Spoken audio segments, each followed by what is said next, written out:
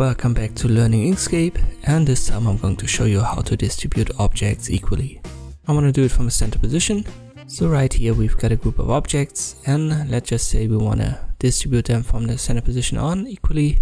We can simply create another object, in this case a rectangle. Let's make the width and height 60. Pick the right unit. In this case I'll just use millimeters.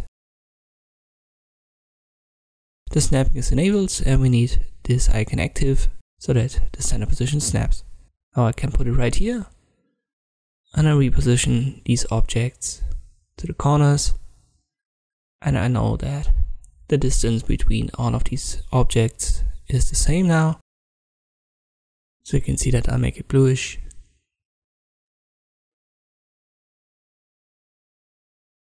Let me press Ctrl Z and I'll delete this rectangle.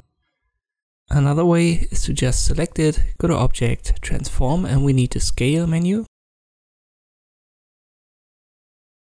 Pick percentage.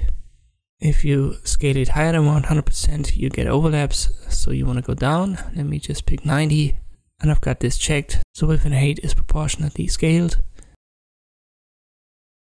And you definitely want to check the box below, apply to each object separately. If you now apply it, let me create a rectangle.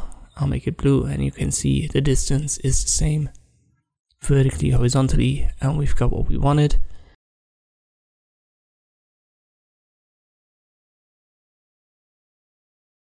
So that comes in handy when you've got more complex shapes. Let's just say you've got something like this where the distance is already unequal to begin with. You can just apply the transformation here once again, and it scales it down equally, obviously according to the relative distance that was already there.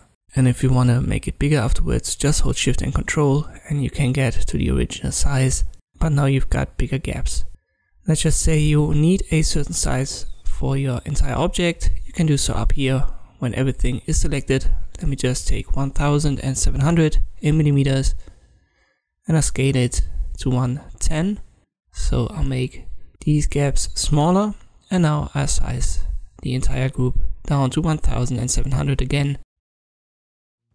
So now my gaps are a little bit smaller, and this is how I would distribute objects in a group equally in Inkscape. I hope this video was helpful. Thanks for watching, and I'll see you next time.